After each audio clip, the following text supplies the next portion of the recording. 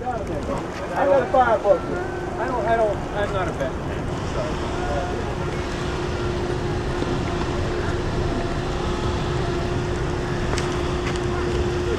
Easy mark. Right. Do you have the new phone or do you have I think I have the same one. I don't have the brand new one. I want the older one that had it. I don't know, what's your gigabyte today? Oh no, I have the 16. Okay. But it's like the second version of the second version. Yeah. I'm going to show you a flash for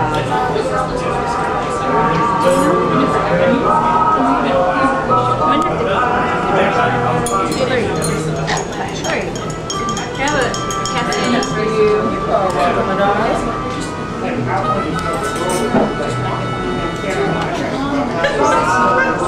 Are you videotaping? Mm-hmm. Like in your way? Or you videoing? Mm-hmm.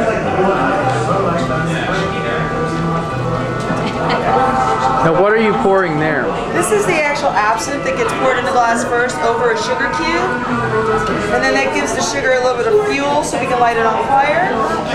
We're not going to burn off any of the alcohol in the glass, we're just burning the sugar cube.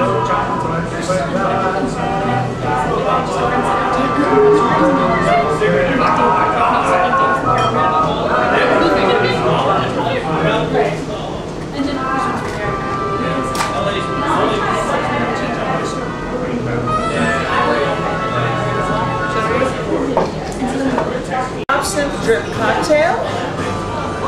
Now there's going to be a natural chemical reaction that takes place. That's the purpose of the light, so you can see that a little easier.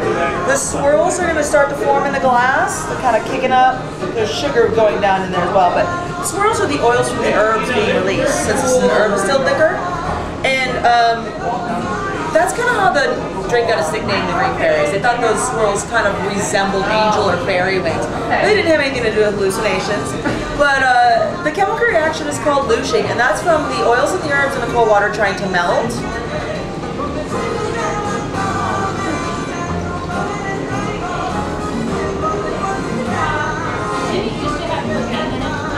No, actually,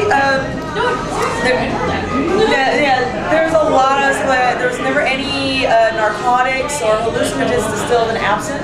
It's an herb distilled liquor. The primary herb, wormwood, is toxic, but only in high doses. So is that why they made it illegal? Well, that's to say, there was a huge misconception about the wormwood. They thought that the wormwood was the culprit as far as absinthe madness and death. In all reality, what people were drinking were cheap bathtub-style gin versions of an absinthe that didn't have the same natural attributes, such as the color coming from the chlorophyll and the herbs, and of course the chemical reaction that I was discussing. And in order to recreate it, what they did was add copper sulfates to the mix. And once again, a lack of knowledge at that time, they didn't realize that it was going to be poisonous. So people's brains were rotting, so they're hallucinating and going mad from that, dying of mental poisoning, renal failure, all around nasty business. But another thing they didn't factor in as far as people hallucinating or having euphoric experiences for consuming absinthe was the fact that people used to lace their cocktails with something called laudanum. And that was kind of the cure-all of that era, liquid form of opium. It's very similar to morphine. And so now you're adding an opiate to something upwards of 150 proof. Definitely gonna enhance your drinking experience greatly, I would imagine. But because it was something prescribed medicinally, really didn't think there was any harm in it. But just happens it became fashionable, as it often does today. Society figures out it's more fun to use recreationally than medicinally. And so laudanum was kind of like the Dilaudid of its time, or Xanax, or any of those things. But yeah, there were definitely a lot of misconceptions due to a lack of knowledge. There's also thought too, now, I mean, when you see somebody drunk on the street or whatever, we know that they're not crazy or hallucinating. But at that time, even a lack of knowledge about alcoholism contributed to a lot of misconceptions. One of the side effects to alcoholism is hallucinations. So with alcoholism being rampant in this country, then probably worse than now. I don't know the exact stats on it, but it was pretty bad. That was another thing that wasn't factored in. I did get one.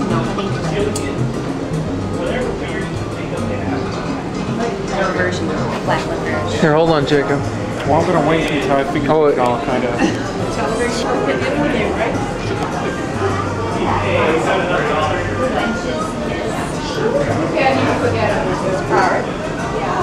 I'm buying around. Yeah.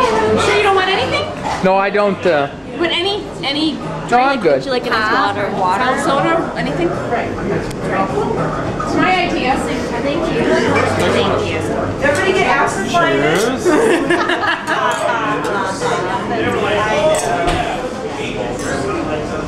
Alright.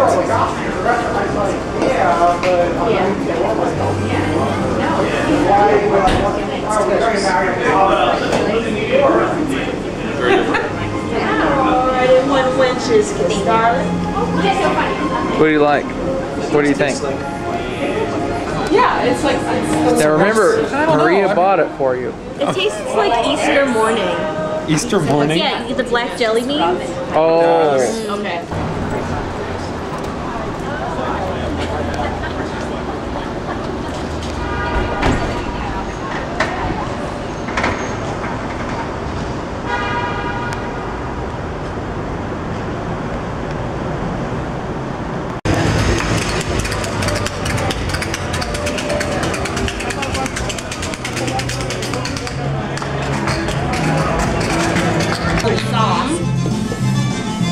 Oh, good lord. Wow. Okay. Crawfish. I think he just sucked his eyes out through his ass. All right, this one has to go like this. Not going out yet. Was that the tail? Yeah. That way you don't have to peel it. Right. Because that peeling can get on your nerves. Done. Got it? We're good. Excellent. Don't try to talk when you're sucking.